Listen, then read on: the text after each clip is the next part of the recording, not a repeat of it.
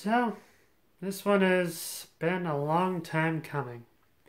For those of you that keep up on my book reviews, you may be wondering why it took me so long to get to this book. Well, the main reason for that is I didn't like it. And on top of that, these book reviews are often a grueling and draining experience. Because there's just so many times I trip over my words or mean to say something else. I have to edit in what I meant to say. And this book just didn't seem worth it for the longest time. That, and I was getting it mixed up with my original Hitchhiker's Guide to the Galaxy. And I thought I already reviewed it. But, no, I did not. So, let's just jump into this, I guess. I'm going to take it slow because I do not want to devote a lot of time to editing this. So after the adventure on the planet-making planet, Zepho decides to take the gang to a place known as the restaurant at the end of the universe. This task has to be put on hold, though, as the Vogons are there. So it turns out them destroying the Earth was no accident.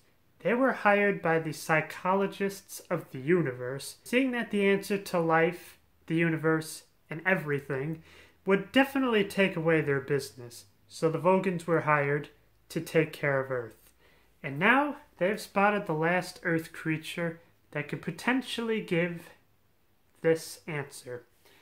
They attack the Heart of Gold, and it seems like all hope is lost when Zepho just loses his mind and says, you know what, let's have a seance. Crazy enough, it works, and it summons Zepho's grandfather. He's able to protect the ship. However, Zepho and Marvin are sent to the very planet that publishes the Hitchhiker's Guide to the Galaxy. There, they enjoy the sunshine, but they wonder where the rest went. Before parting, the grandfather said to talk to the CEO of Hitchhiker's Guide to the Galaxy. He attempts to do so, but the person at the front desk is not very cooperative, but he is able to sneak his way up there. On the way, he is chased down by law enforcement. Still a fugitive for stealing the Heart of Gold in the first place, after all. And so there is an attack by a killer robot.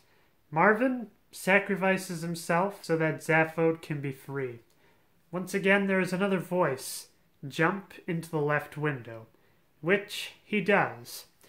However, this ends up putting him on a desolate planet that is used for torture. Essentially, there is a room in it that shows the entire vastness of the universe, and in doing so has made people go insane. The executioner is a rather odd fellow, as he has a voice and a body, but the body is off partying while the voice is still calling to him. So, Zepho goes into the very room, and it turns out it has no effect on him, to which the voice is just like, what? Most people would crack up at something like this. But Zepho is perfectly fine, and so starts to walk around the rest of the abandoned planet, where they run into one of the most disturbing things that this book series has set up to this point. It is an old-fashioned spaceship full of hundreds of passengers that are stuck in suspended animation. They didn't get the napkins they required, and so they're just strapped to the seats, and they are woken up every 10 years to have a cup of coffee. By the time the coffee is done, they lose consciousness again, and they are unable to get out. Zepho finds the ship, and the stewardess even tries to shove him into one of the seats for eternity like the rest. However, he's able to get out, and behind him is the publisher of the Hitchhiker's Guide to the Galaxy. Inside of his pocket is the Heart of Gold. For some odd reason, it got shrunk down. They talk for a little bit, and the ship goes back to normal size, and so the gang goes back to the restaurant at the end of the universe. Now, this is a bit of a twist. The reason it's called the restaurant at the end of the universe is not so much because of its location, but because of its point in time. It is the end of time that everybody at the restaurant is able to go for. And due to their layaway program, you just kind of pay like 2 cents. And by the time it is the end of the universe, that'll come to like $500 billion. So that's more than ample to be able to pay for anybody that goes there. Zaphod runs into an old friend, a heavy rocker, whose concerts are so powerful that audiences have to be on another planet behind a super secret bomb shelter in order to listen to them without dying. However, this rocker is legally dead, so he can't really speak to him. All this is portrayed to him by his bodyguard, which is just kind of watching over things. After a lovely meal, the group descend into the parking garage, where Marvin is found alive. Apparently he had been parking cars for the past 10,000 years. And obviously that hasn't done a whole lot to improve his sarcastic tone. Before leaving, the group spots the rocker's souped-up spacecraft. Ford and Arthur decide to take it for a ride. However, the thing was programmed for a collision course with the sun to end one of the big rockers' concert.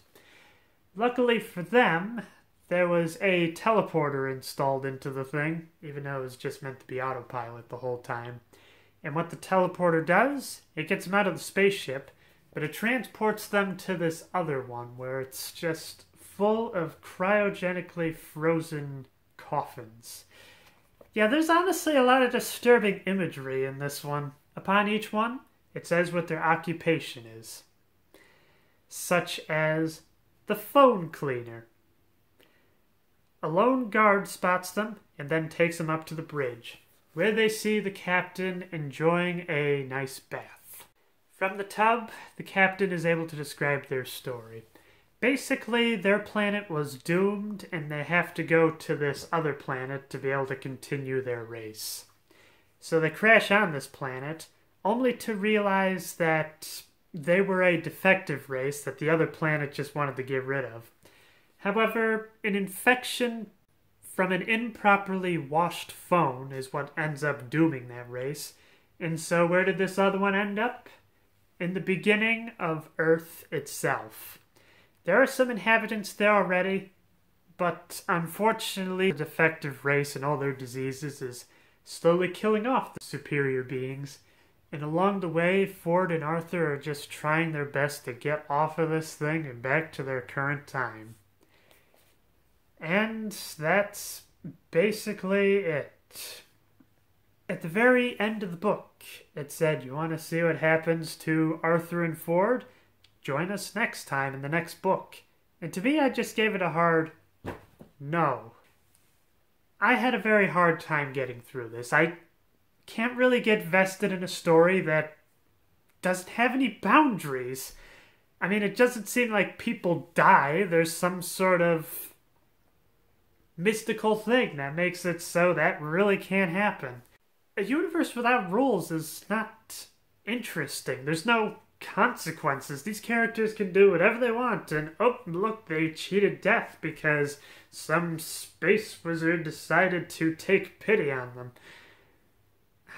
I can't get vested in this. And on top of that, I'm there for the story, and it's just all over the place. Now I get the idea that like the universe is expansive. There's a whole bunch of different races and different people, different theologies.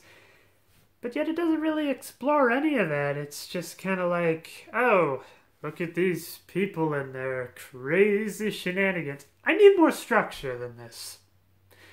And so, yeah, that's really the main reason I haven't done this review. So after the disappointment of that, I started going back to some of the James Bond books.